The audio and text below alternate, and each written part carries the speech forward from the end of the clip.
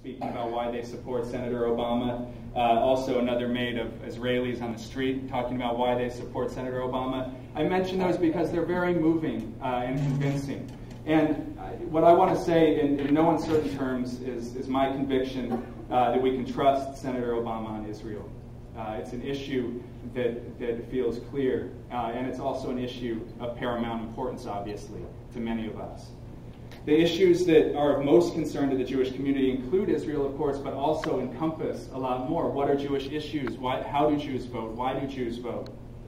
And the Talmud deals with everything from women's rights to relations between Jews and non-Jews to how we treat the poor. It really leaves no stone unturned. So when we talk about Jewish values and Jewish issues, there's a lot at stake here. We are called as Jews to have these values guide our public as well as our private lives.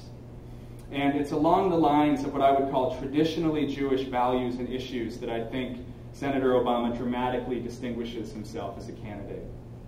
I know many of us have been hit over the head with too many policy discussions, so I'll keep this part brief. But I do want to at least begin the conversation because I think it's an important conversation to have to make the issues clearer, so we're not relying on innuendo and rumors and a lot of what has dominated the campaign to this point.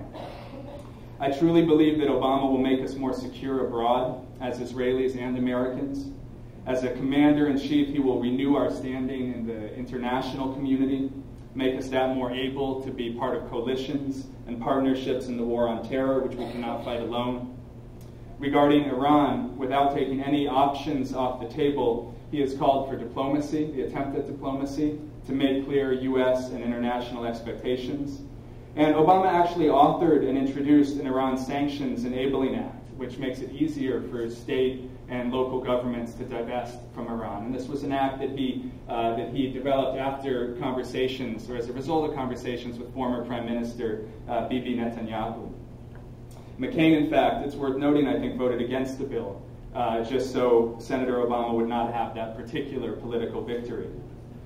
Obama has outlined his plan very clearly to continue to make us safer in explicit ways, our airports, our ports, and also implicitly, I think, by really modeling a leadership that's less belligerent, better informed, and calm under fire. Just yesterday morning, I was giving a talk to the leadership class of 10 and 11-year-olds at Sacred Heart School in Bennington, Vermont. And as a result of this conversation, we really came to the conclusion, myself and the kids, that a good leader was someone who listened.